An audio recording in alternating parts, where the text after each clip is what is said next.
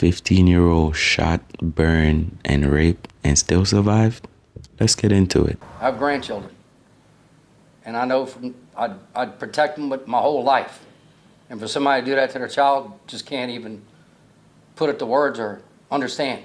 Terrebonne Parish Sheriff Tim Saunier says in April, LaTonya Harris and Terrence Washington, a 15-year-old girl and another child, had left Louisiana and had a car accident in Baytown, Texas. The sheriff says when Texas authorities arrived at the accident, they found the 15-year-old girl suffering from multiple gunshot wounds, and 30% of her body had 3 to 4 degree burns. The sheriff says Washington shot the teen twice on 2 separate days, and she was denied medical treatment. He says the burns were inflicted by her own mother. In mid-February 2024, the juvenile female was burned after LaTonya Harris had learned of a sexual assault committed on the juvenile by Terrence Washington.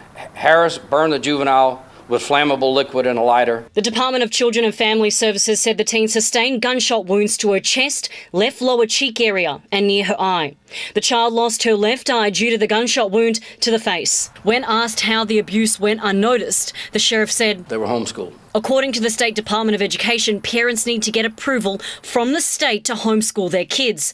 If approved, parents have to select and use curriculum to teach their child, as well as determine the child's grade placement. Parents also have to submit home study applications to the State Department for approval. Caught us by surprise like anybody else. DCFS said in April of 2013 there was physical abuse with the mother as the perpetrator concerning the child. The family was referred for outside services. Then in April of 2014 there was another case of physical abuse with the mother as the perpetrator concerning the child. The child was placed in foster care for a short period of time as a result of the April 2014 investigation. The family received in-home services once the child returned home following the removal in April of 2014. According to the Sheriff's Office, the teen remains in hospital. Eleanor Tabone, WWL, Louisiana. So this little girl was shot in the chest. She was shot in the face. She received burns. She was raped, yet she still survived. If that's not God's plan, I don't know what is.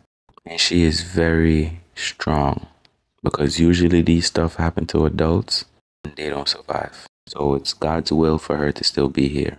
For the parents, disgusting, terrible people. Lock them away, throw away the keys, never to see daylight again. Let me know what you guys think.